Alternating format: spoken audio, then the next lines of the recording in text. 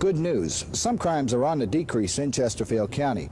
Commercial break-ins have decreased slightly over 13%, but we still had 544 commercial break-ins last year, and some of them are related. A series of crimes called the barbecue break-ins are examples. They first started on September 15th, when Hank's Barbecue at 4810 Jeff Davis Highway was entered during the nighttime. They broke in through a window.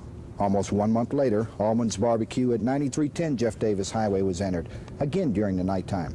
This time, they broke in through the front door. On November 27th, Nottaway's Barbecue on 2730 East 100 Road also became a victim. Unknown subjects went through a window sometime after dark. All the break-ins were similar.